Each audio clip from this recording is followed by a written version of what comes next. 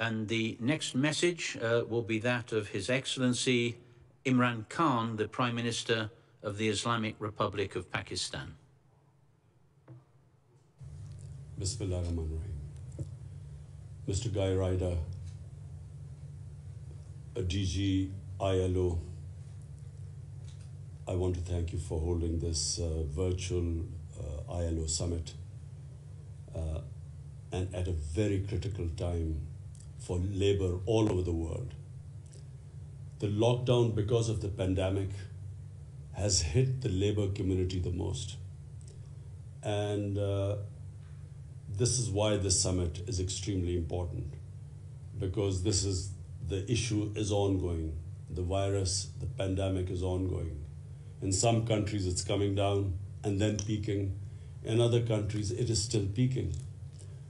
And so therefore it's very important that all of us have some sort of a combined strategy to deal with with this vulnerable section of a society, labor.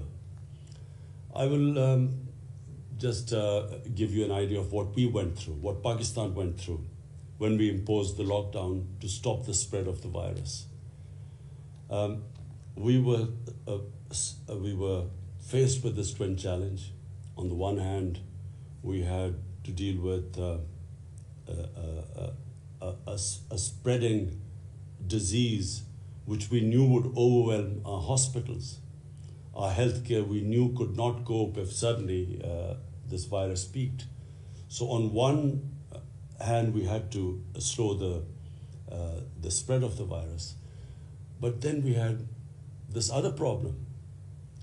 What do we do with this informal part of our economy where most of people were self-employed, where the labor force was not registered, so we had no record of our labor force.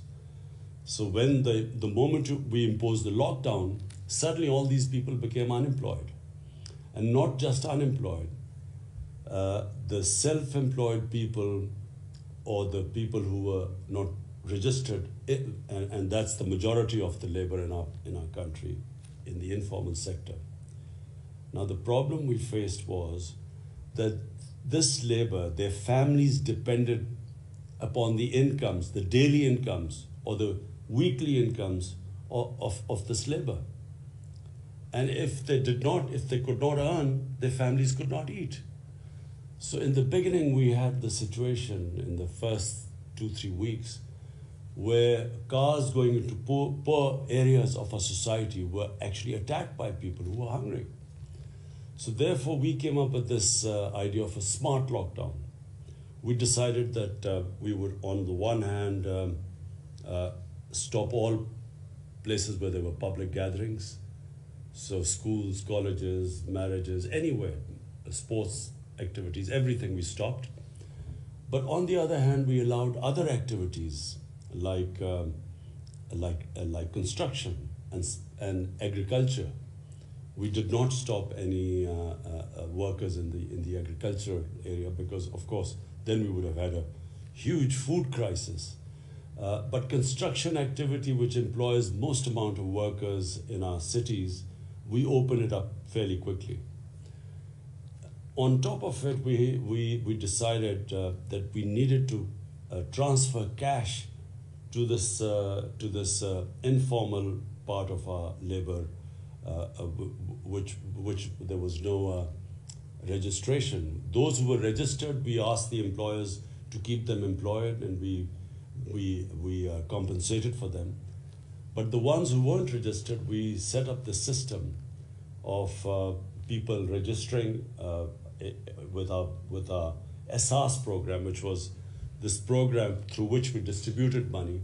We had desks everywhere where people were registering there. We had them checked. And then in Pakistan's history, never was so much money transferred to so many people in such a short space of time. So that's saved us from some of the worst aspects of the lockdown. For instance, we saw what was happening in India. India did the opposite. They went for a curfew almost. And they had the huge problem of millions of migrant workers who were just left stranded. And on top of it, their poverty, because of this very strict lockdown, their poverty rates have gone up. But having said this, the future is very uncertain. We don't know how long the economy will take to recover from the impact of this lockdown. So no one is sure right now where we are headed. And we are all praying that some vaccine comes out as a cure to this virus. But in the meantime, this uncertainty prevails. And what we all know, the most vulnerable section of our society remains our labor.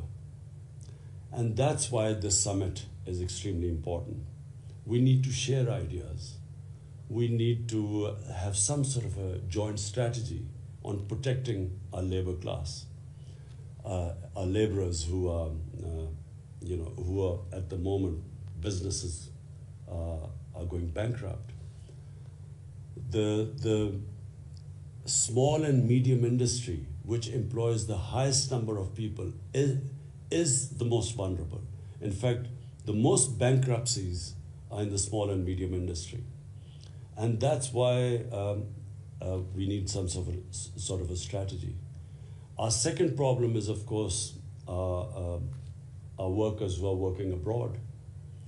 This country depends upon their remittances, and not just Pakistan. I know a lot of other countries depend upon the remittances of their labor working abroad.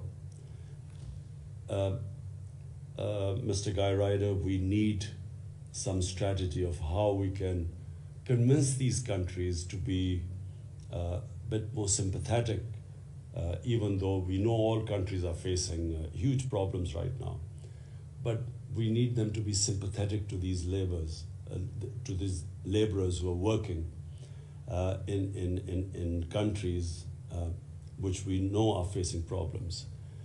Secondly, we need some joint strategy, how we can soften the impact on laborers all over the world.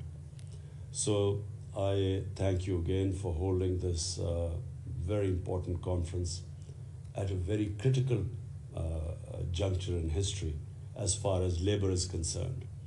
And we would love to share ideas with other people. We would like to know what other countries are planning to do, what their experiences are. We will of course keep people other countries updated with what we are facing and what we feel the way forward is. But this conference is a beginning, I feel. After that, this constant exchange of ideas I'm sure will help all of us to help our labor.